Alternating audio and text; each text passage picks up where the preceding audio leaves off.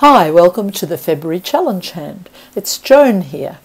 Matt Smith, a young Australian champion, gave me this hand, and it's a play hand, and it's rather important the way you think about which cards to play when.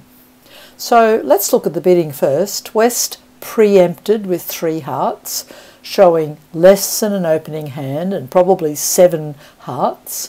Your partner North said double, that's for takeout, and now you, with 12 points, have to decide what to bid. You could bid clubs or diamonds, but that wouldn't really get us anywhere. The best bid with a hand like yours, when partner has shown an opening hand and a shortage in hearts, probably, is to try 3 no trumps.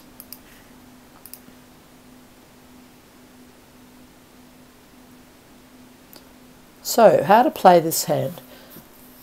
The lead of the Queen of Hearts suggests that that's their long suit with Queen Jack. They've probably got the Queen Jack and the 10 and 7 hearts. So we need to think that the hearts will be 7, 2, 2 and probably 2 in the East hand.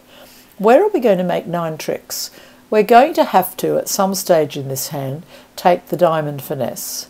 Well, the diamond suit might give us 5 tricks if the king is in the west hand, or it'll give us 4 tricks if the king is in the east hand and the finesse fails. So let's say we've got 4 tricks in diamonds, we've got 2 in hearts, that's 6, only 1 in clubs, 7, and we need to develop 2 tricks in spades by promotion. As Matt suggested, the difficulty on this hand is knowing whether to play diamonds or spades first. We need to promote the spades by forcing out the ace, and we also need to take the diamond finesse by running the queen. So let's win the King of Hearts here and think about it. If we were to cross back to the south hand, take the diamond finesse, and it lost to East's king, East would return a heart and it'd knock out our only other heart stopper, so that when we then later lost to the spade ace, and if West had the ace of spades, they would then be able to take all their heart winners. But if we lose to the ace of spades first, and say West wins it, and they return a heart, and we win the ace, then if we take the diamond finesse to East's king, they won't have a heart to return to their partner.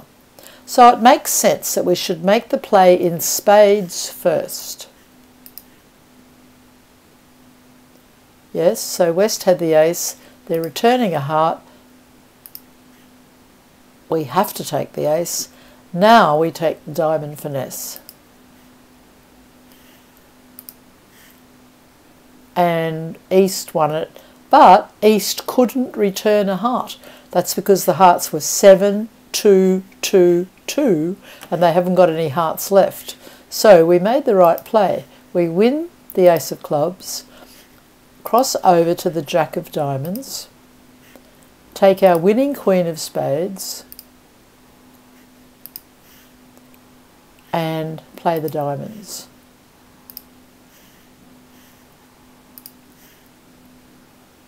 So that's given us 7 tricks, 8 tricks, and the jack of spades will be our 9th trick.